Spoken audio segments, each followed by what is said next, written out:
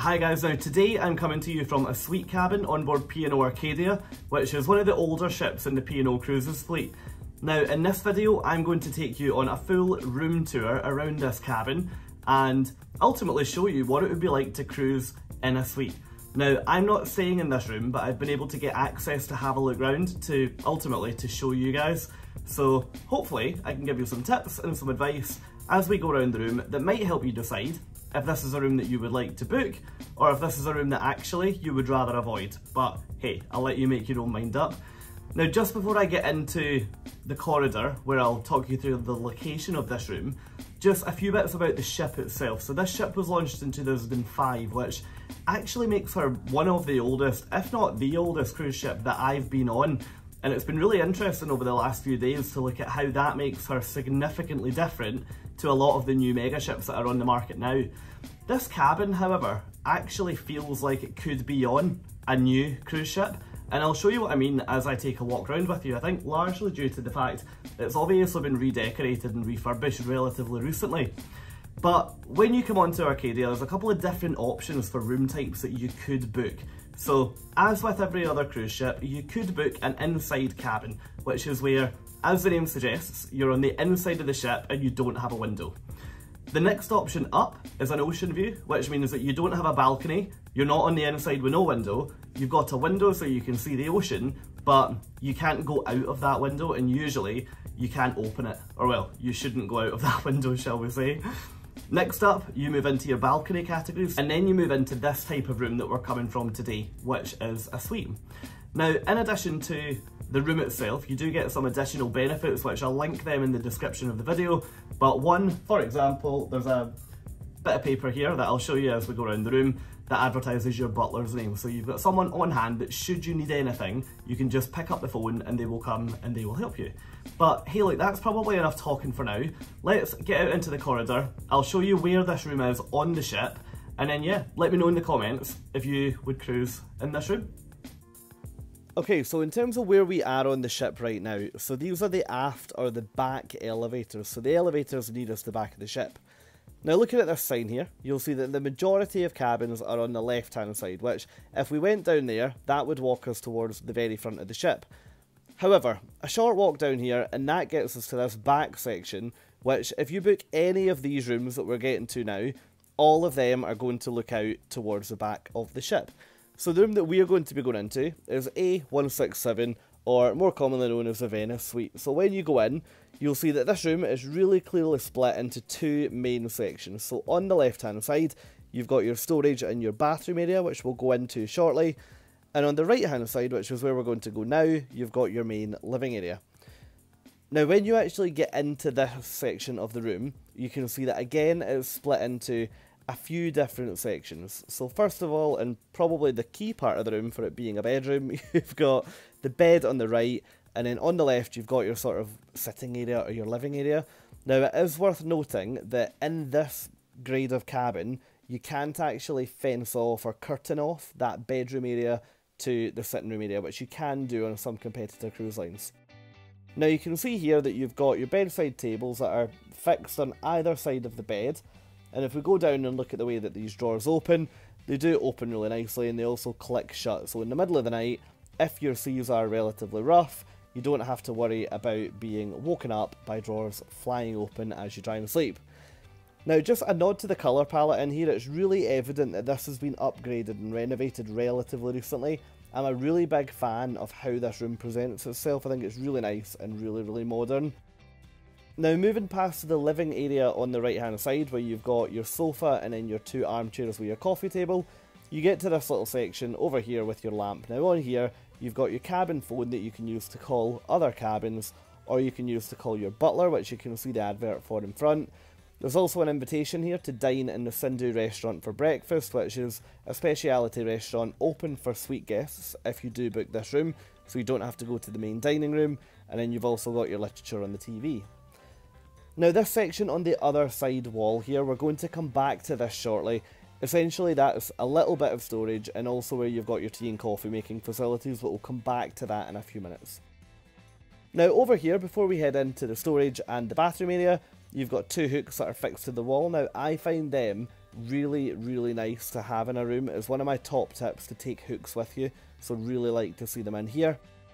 And inside this curtained off section, you've got all of your storage. Now, actually quite an impressive amount of storage for this room and for the size and maximum occupancy of this room. Really impressed here. On the right hand side, you've got your kettle, you've got your coffee machine, and then down below you've got your drawers, which I won't take you into because, to be honest, they're all empty drawers, so there's not too much to see. And then you've got a seat under the unit where you can sit and do your makeup while you're getting ready to go out.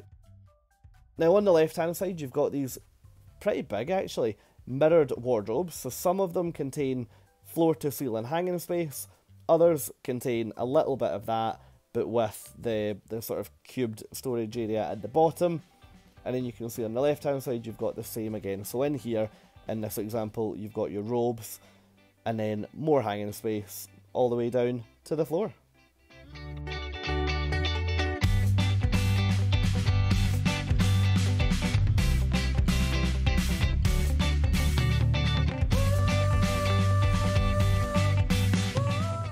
Okay, so storage tour tick. Let's now head in to the bathroom, which is through this door at the end. Now you will see when you go in that it's actually quite a big bathroom in here. I was quite surprised by how long it was. So as you go in on the right hand side, just off shot at the moment, but you've got a standalone shower, which is then followed by your full size bathtub with whirlpool settings, which also has a shower on the wall. Now on the left hand side, you'll have seen there that you've also got your his and hers sinks, which are, yeah, they're always useful, quite a good addition. And one thing that I would add, in terms of shower curtains, anyone that's seen my room reviews before will know that I don't really like a shower curtain. And over the bath, they've got this really nice, really luxurious, thick feeling shower curtain. But over the shower, they've opted for that much cheaper feeling material, which I really, really don't like that. So hopefully they'll upgrade that in the future. Now moving over to the other side of the bathroom and looking at storage now, I actually think this room is really, if anything, overcompensated for storage. So you've got these really nice click shut shelves on either side, plus your white company toiletries in the middle here, which you can leave them out, or to be honest, you might as well just get them away in one of the mirrored sections. And then one point that's worth noting before we leave here is that you've also got all of this under sink storage. Now, this is all open. I do find it quite useful, but yeah, anyone, again, that's watched my other tours will know that I don't really like anything in a room that's left open. I quite like when I get on a ship that everything can have a place and I can get it in a drawer, I can get it in a wardrobe and just shut it and not look at it. So, up to you, I guess. Now, room temperature in here is controlled on one of these higher or lower settings. Now, I didn't stay in this room, as I said, but in my room, which was a balcony cabin elsewhere on the ship, I didn't find the fans to be loud at all overnight, so I would say you really don't have to worry about that if you are quite a light sleeper. Now, looking at storage in the room itself, you've actually now got additional cupboard space in here. Now, in this section, you don't have the floor-to-ceiling hanging space, but you do have much shorter shelves, and then there's also a little bit of hanging room at the bottom. You've also got your life jackets at the top here, and then you've got these really nice tartan blankets, which I really, really appreciate that sort of thing. For the kind of colder nights where you want to sit out in the balcony, maybe have a few drinks, have dinner, you've got the luxury of a blanket without having to bother with ripping the duvet off the bed.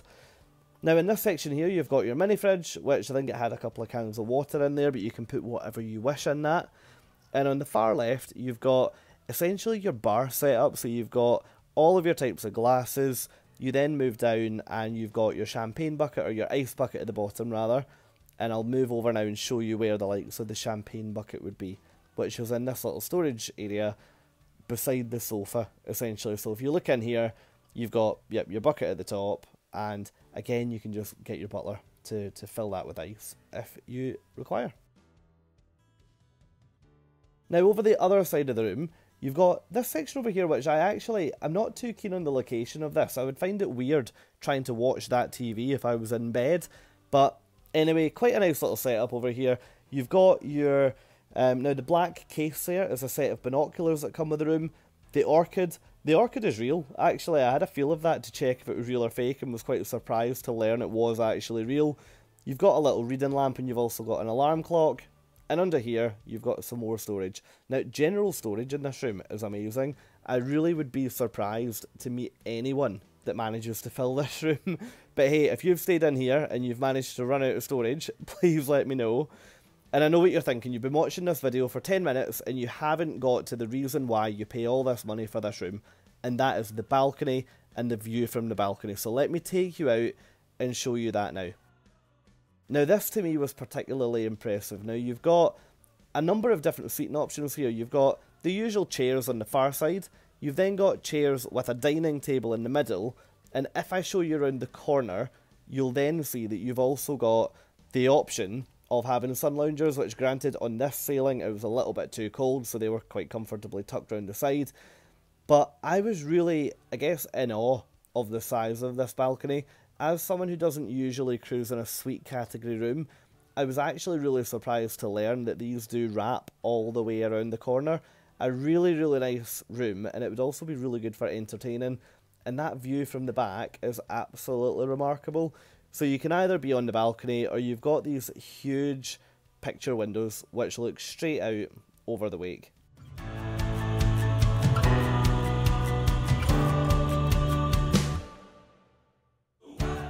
Now one thing that definitely is worth noting about this particular cabin is that the deck above does actually look directly into the balcony. Now, personally, I don't think that would be a huge issue for me, but it is worth noting that that is on this ship one of the main pool decks, so you may find people hanging about at the railing, taking photos, making noise. Granted, it's an adult-only ship, so you shouldn't get children, but yeah, just worth bearing in mind at all times, I guess. And that's it. That's a full room tour of a suite on P&O Arcadia. So I really do hope that you've enjoyed this video, and if you have, please think about subscribing to the channel.